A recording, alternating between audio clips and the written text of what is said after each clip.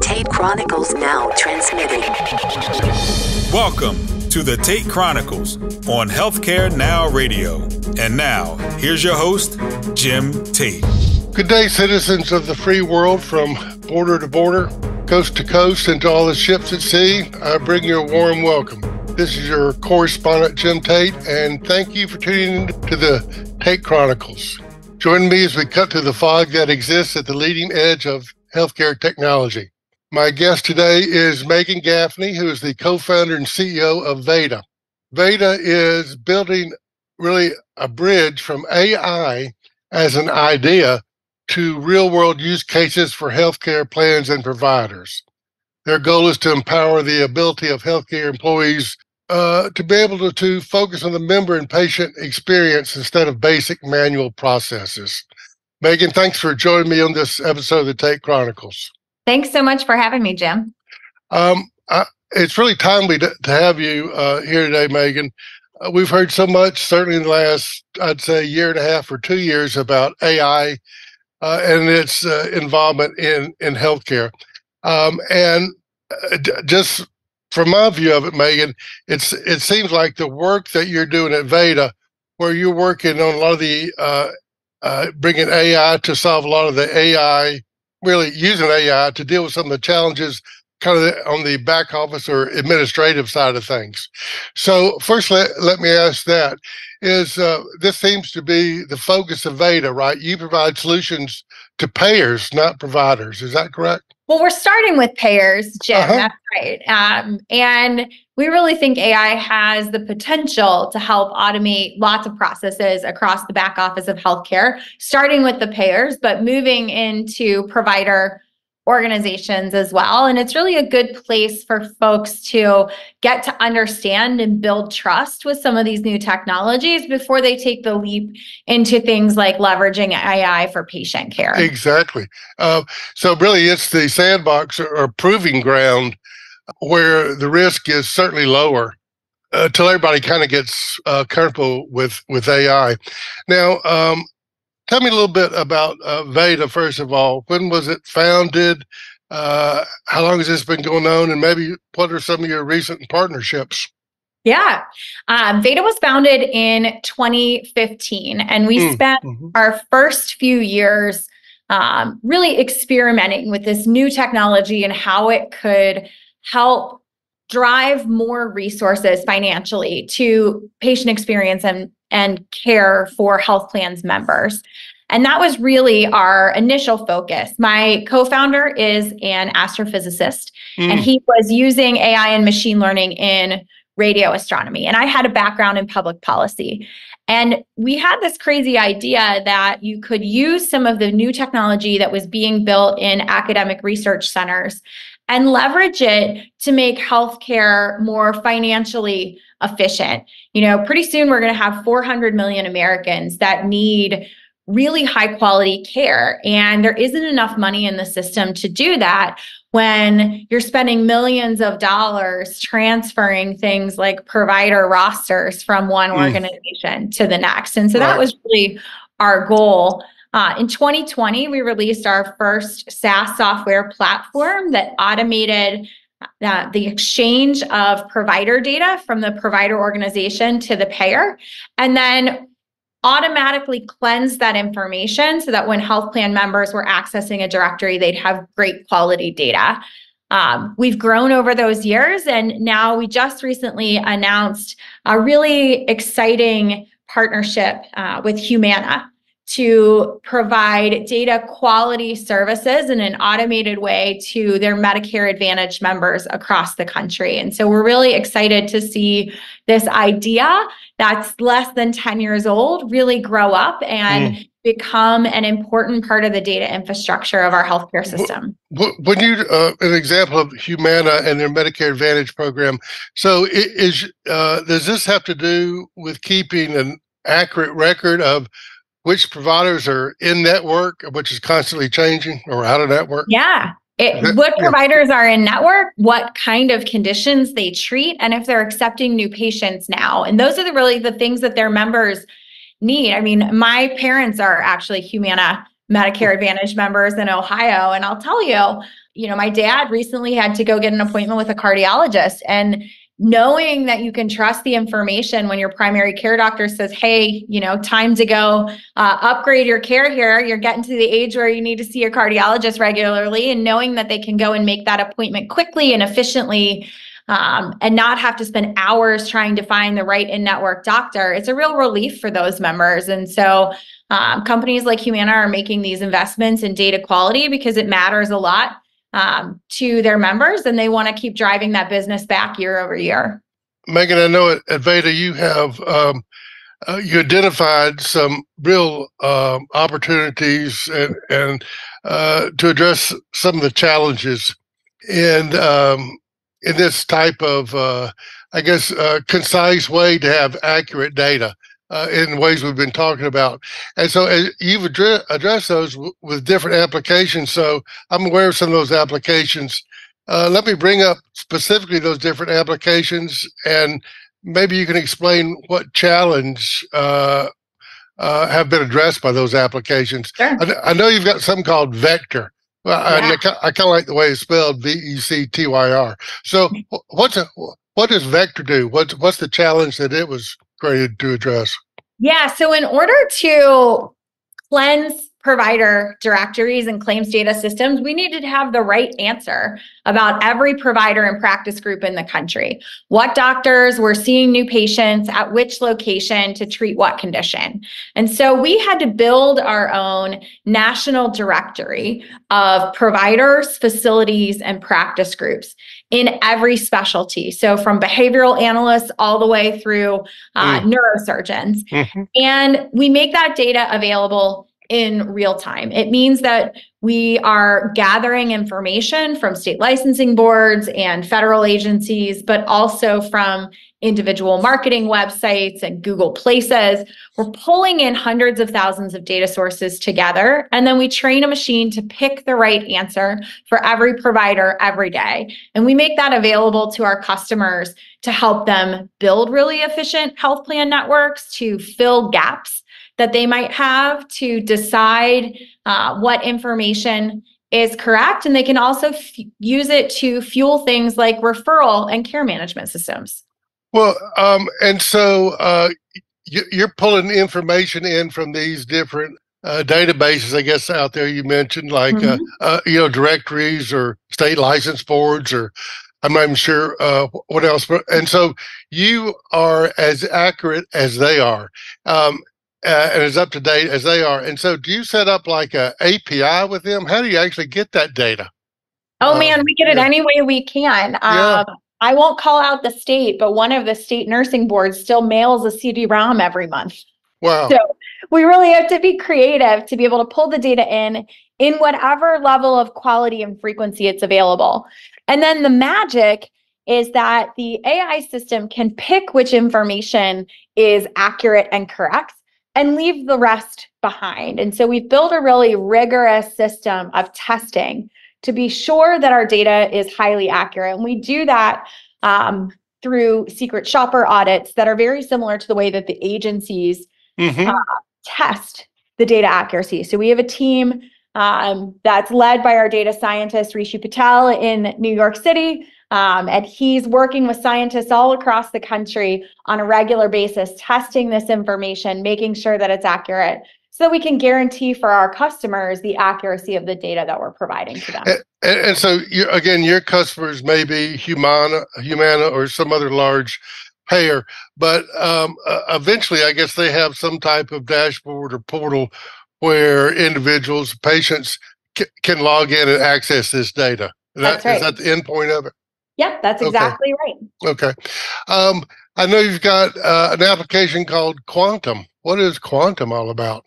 Yeah, so Quantum is our data monitoring system. So if you think about inside a giant claim system inside a health plan, or a really small referral management system inside a local Medicaid plan, there are lots of opportunities for humans to go in and enter information incorrectly. And that might make claims not pay properly or on time.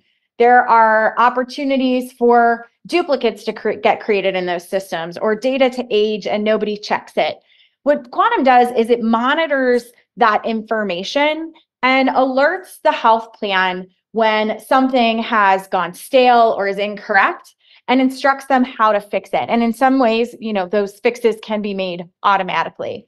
And so it's really an investment in ongoing data quality, and it supercharges the teams internally that have been doing that work. In the past, it's taken hundreds of people looking up information and spot checking it every single day. And it's not a very efficient process, and it didn't lead to high quality information. And so Quantum automates those processes and increases the quality of data on an ongoing basis for the health plan. Well, and so let me give you a couple of scenarios, and let me know if it's relevant. So somebody gets married and changes their last name. All the time. How would that get picked up?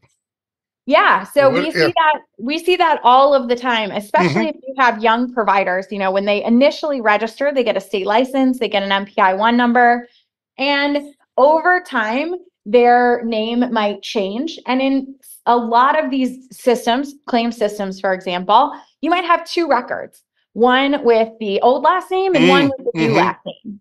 And so depending on which record gets pulled when they try to process a claim, if it's the old last name and it doesn't match, even though the MPI-1 number is the same, that provider isn't paid on time.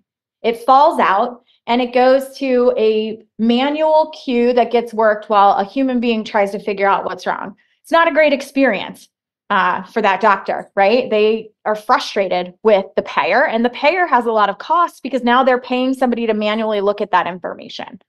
We can pick up that change in an automated way and fix it inside the claim system so that there's not a duplicate record, the name gets updated, and then that doctor's paid correctly and on time. So it really makes the whole system work better, both for the payer and the provider.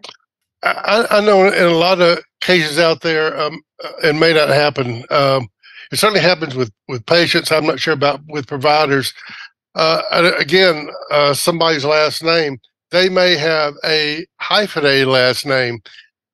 Some places, the first name in the last name is is in an alphabetical order. Sometimes the alphabetical order is based on the second part of the hyphen name. Is it 1,000 different little details like that can mess up records that need to be checked?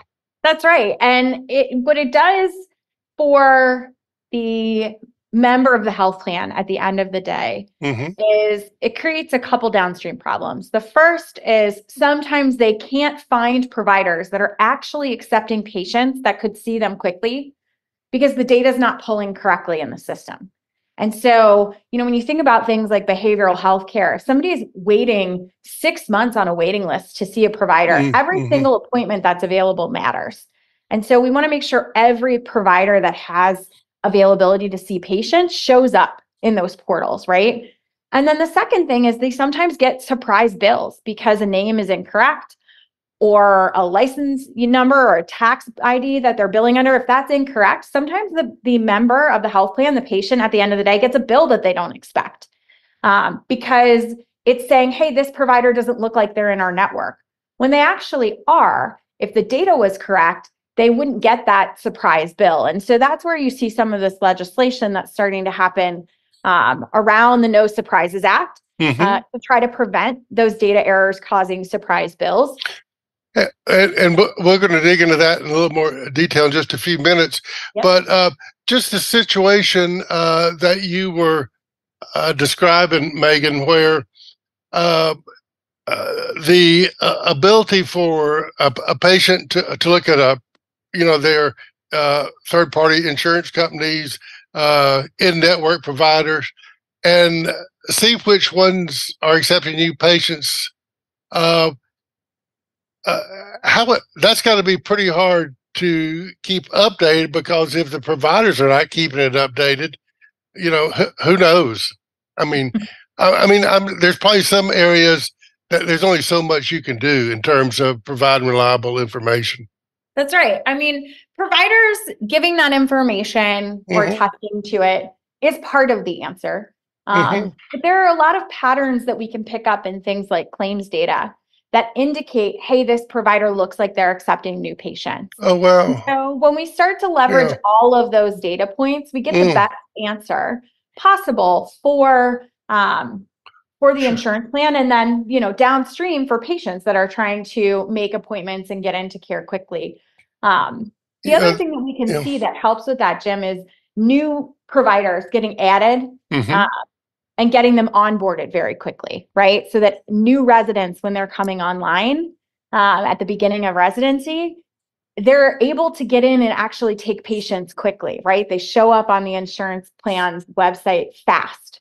And so those gaps getting filled really help people be able to make appointments as quickly as they can.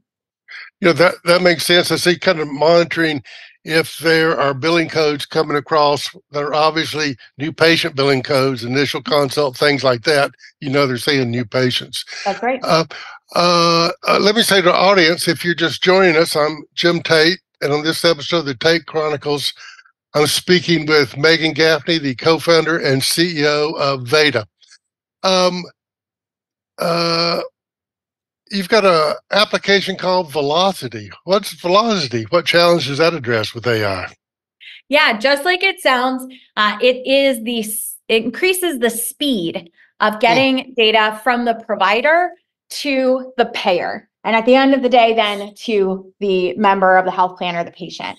So right now, the status quo, when a big hospital system is communicating with the payer to tell them, hey, we just got a crop of new residents, add them to your directory, is an email with an attached spreadsheet gets sent from the provider to the payer, and then the payer pays somebody to hand key that data in to their downstream systems.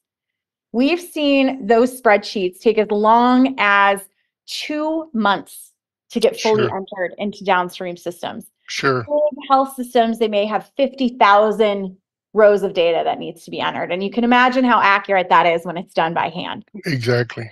Yeah. We fully automate that ingestion into the downstream payer systems with a tool that looks pretty much like Dropbox.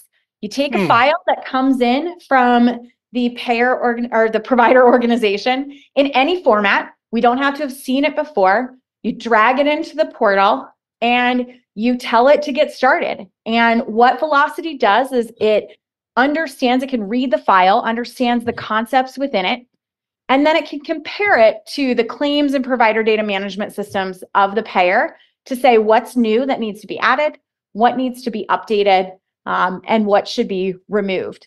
And it can process that same file that could take 8 weeks to do by hand. And do it in about, anywhere from 5 to 25 minutes. We guarantee 24-hour ingestion of files of any size. And what that allows is the communication between the provider and the payer to happen without them having to agree on data structure or terminology. So it makes interoperability really possible without them having to agree on the rules of the road. I know we've talked about some applications you have running in the real world right now and the challenges they're addressing. Are you willing to tip your hand and tell me what type of AI applications you're thinking about moving into? Yeah, I think from our roadmap perspective, we're going to continue to leverage every type of technology we can to automate these data processes. So today we use things like natural language processing, supervised learning, unsupervised learning, whatever tool is right for the problem.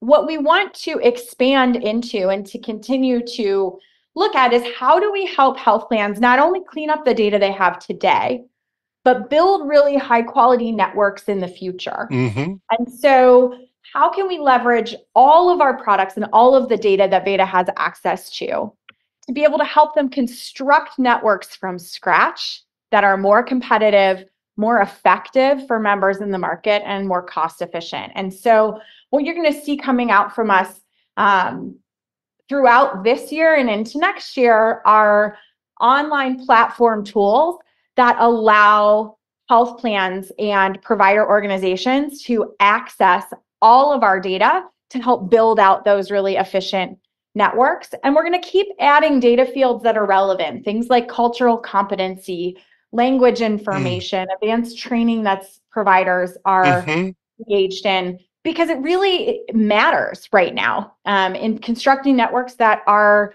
meeting the needs of their unique communities. Meghan, we only have about 5 or 6 more minutes to talk, but one thing I really wanted to hear from you about that I'm very interested in. I don't know enough about it, and that's some of the recent regulations and legislation about surprise medical bills. What are those acts called, and what do they really do for people?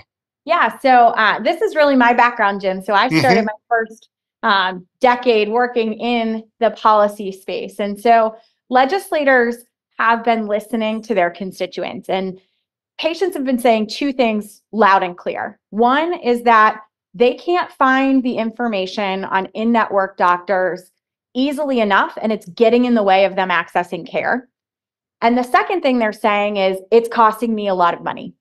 And so regulators are leveraging that feedback, and they've passed one piece of legislation, and there's another that's coming up. So the one that passed is the No Surprises Act. And that basically tells health plans, hey, if you have information on your website that says a provider's in network, even if they're not, that's your mistake. You can't charge your patients, you can't charge your members for those extra bills. You have to eat that cost. And so that's incentivizing health plans to invest in technology like Veda to ensure that the information they're putting out is accurate. But members are still having trouble finding appointments. Even if they know they're not going to end up with the bill, they still can't access care if the information's not correct.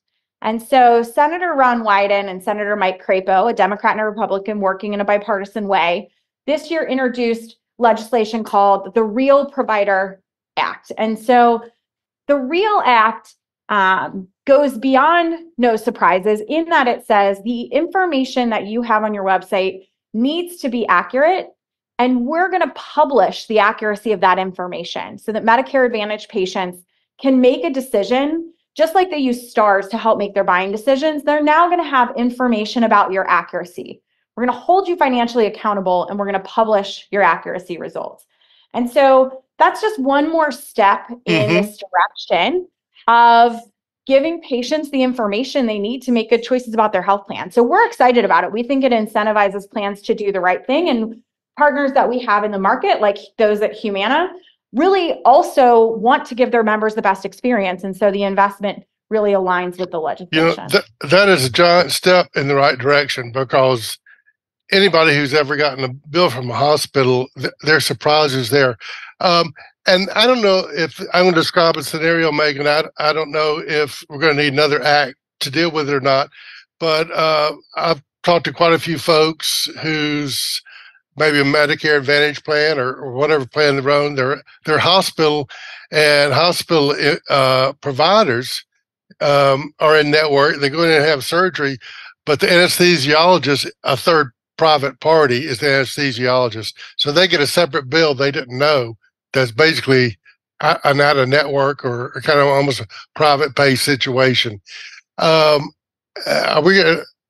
really hadn't been addressed yet, or has it?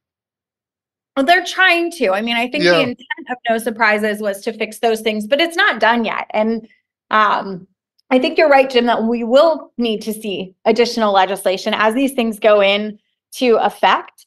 There's going to be feedback from the public where they say, hey, you got us like 80% of the way there, but I had this surgery and here's what happened to me. And members of Congress are really listening right now.